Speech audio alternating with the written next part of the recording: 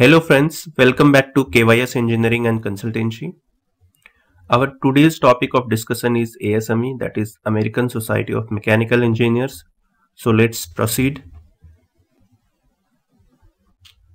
So before we see in detail about ASME, there were some historical incidents which were occurring at the time of founding of ASME. One of the major incident was boiler explosion in SS Sultana ship. So as we see that there were lack of safety standard at the time of founding of ASME, and this was the main reason that at that time there were many industrial accidents were occurring. So in 1865 there was an explosion in SS Sultana ship which we are discussing now.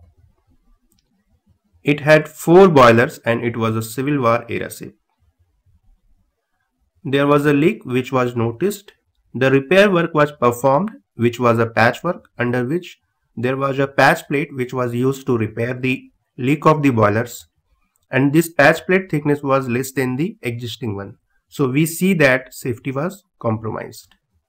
Also the repair work was done in very hasty manner, because if they would have gone for the replacement of the boiler, it would have taken 3 days, so they just did a patchwork. Capacity wise, it had legal capacity of 376 people only, but around 2,400 passengers were there in the ship at that time. On April 27, 1865, at 2 o'clock in the morning, boiler explosion took place and it took lot of life. Around 1,600 passengers were died, and the cause of explosion was fixed as faulty boiler and overcrowding of ship. So at that time we can say that due to lack of safety standard, the patchwork which was performed on the leak boiler was not appropriate, and maybe at that time there were no such standards were available which can define a procedure that how the repair work on the boiler shall be performed, and that may be the reason patchwork was done in haste and it took the journey onward. One more incident which was crucial at the time of ASME was Grover Shoe Factory disaster. The Grover Shoe Factory disaster was an industrial boiler explosion which took place in Massachusetts on 20th March 1905. It claimed 58 deaths and 150 injuries were reported. The cause of explosion was fixed as old boiler not working properly and regularly inspected. So after the explosion, a need was felt that there should be more stringent safety laws for safe operation of the boilers, so that these explosions could be avoided and more life could be saved.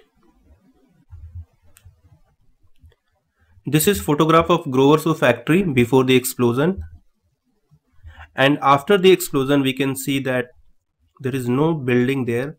And we can just imagine that what may be the intensity of the blast, that everything is destroyed there. So we saw that there were 2 incidents, Sultana ship and Grover Shoe Factory. But other than these 2, there were also a lot of boiler explosions which were happening at the time of founding of ASME. And all these industrial explosions or accidents raised question about public safety and safe operation of the factories. So ASME was founded with an aim to prepare a kind of standards which shall enhance the public safety, also the productivity of the engineers, because at that time there were also concern over the standardization of the products, uniformity in production of the products. So with these aims ASME was founded. It was founded in 1880 to provide a setting for engineers to discuss the concern due to rise of industrializations and mechanization, because the demand was very high for products in short time, but the supply of the product was not to that capacity. So there was a need that how to increase the production rate. A need was felt to help the engineers, designers and managers of the machine shop by providing them with a forum of discussion and collaboration. So there was a need that how to increase the production capacity of the plants along with safety. Founders felt that there is a need that engineers and designers and managers of the factory should get a platform to discuss that how to increase the productivity along with safety. Founders agreed that engineering standard would provide more safety, reliability, and operational efficiency in machine design and mechanical production. So they kept in their mind that if some kind of engineering standard is available, it would provide more safety to the people and it would be more reliable, and this will also increase the efficiency of the factory. The manufacturers of gun parts, shaving machines, locks, typewriters, bicycle, and up to steam engines, machine tools, locomotives had made it clear that commercial success lies in the sale of large number of duplicate units. So from small industry to big industry, there was a feeling that if they have to be commercially successful in the market, there must be production of large number of duplicate units.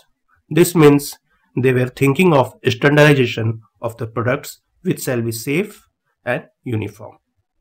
After the founding of ASME in 1880, its first standard was issued in 1884, which was Code for Conduct of Trials of Steam Boilers. So just remember that Sultana ship accident had happened in 1865, and in 1880 ASME was founded, and in 1884 it came up with Code for Conduct of Trials of Steam Boilers. In 1887, it issued a standard for the diameter and overall dimension of pipe and its threaded ends. In 1905, it came up with a standard for proportions of machine and screw sizes. After the Growers Who factory disaster, which was in 1905, ASME came up with first pressure vessel code. So the first boiler and pressure vessel code was issued in 1914 and it got published in 1915. In 1916, ASME issued first edition of safety code for cranes. In late 19th and early 20th century, it was an era of taller buildings, and this increased the demand for elevators. In 1921, ASME issued first edition of A17 standard, and it was American Standard Safety Code for elevators. So we can see that how ASME was concerned over the safety of peoples.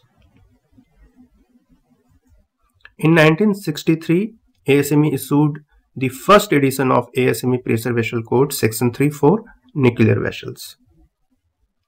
And over the years, ASME has developed around 563 codes and standards. We can just have a look on statics of boiler explosions. So after 1914, we can see that there is a sharp decrease in the boiler explosions. So we can just think that how these codes on pressure vessel were helpful in protecting the precious lives. Full form of ASME is American Society of Mechanical Engineers. ASME's main work is development of codes and standards, certifications, research, conference and publications. ASME is non-profit organization that enables collaboration, knowledge sharing, career enrichment and skill development across all engineering disciplines towards a goal of helping the global engineering community to develop solutions for the benefits of lives and livelihood. It has more than 1,40,000 members in 140 plus countries. Now let us see the process of creation of ASME codes and standard. First, there is defining process, defining a new engineering problem or new idea or need. Then they research on the problem. They form committee if there is none, and if there is existing committee, it goes to that committee. Then development of a standard is done, and after the development, approval process is there. It is approved and then it is published. Now let us see the consensus process which is used for the approval of ASME codes and standards. First, there shall be substantial agreement by the affected parties which are involved. All the views shall be considered, and if there is any objection by any party, then attempt shall be made to clear those doubts and resolve the objection by the consensus body. It is not that 100% agreement is required. Even there are 2/3 affirmative votes then it is acceptable for the approval. Consensus process is based on three components: balance of interest, openness, and due process. The balance of interest, openness, and due process I have already explained in the introduction to ANSI video. Please have a look. Now let us see how ASME is useful in engineering activities. It helps us in material selection. It provides list of allowable materials, and it also provides allowable stresses in those materials. It helps us in design requirement calculations. It provides equations for calculation of design pressure, thickness, moments, loads, and also it provides minimum design requirement. It helps us in fabrication requirements, that is material requirement for cutting, grinding, tolerance for bolt spacing and kind of attachment to be used in welding, bolting. It helps us in testing requirement, non-destructive examinations, whether it is radiography, ultrasound or visual, or destructive testing or non-destructive testing like leak testing, hydro testing or pneumatic testing. It provides guideline for these.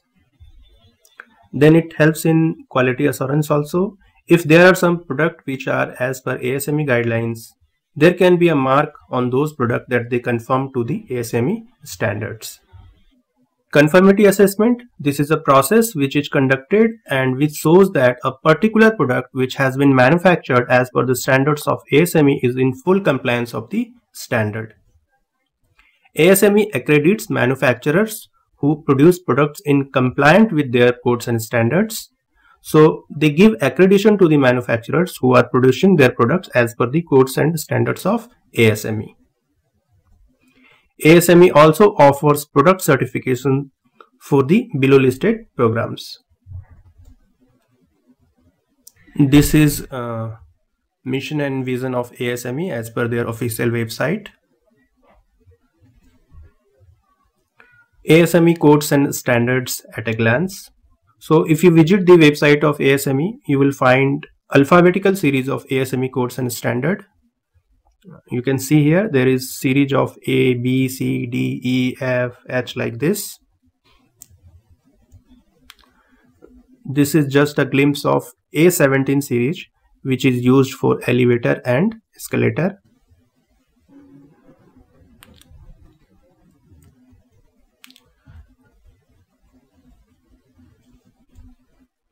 This is glimpse of B31 series. So this was in brief about ASME codes. For more details, you can visit the official website of ASME, that is www.asme.org. Thank you very much, and let's meet in the next video. Thank you.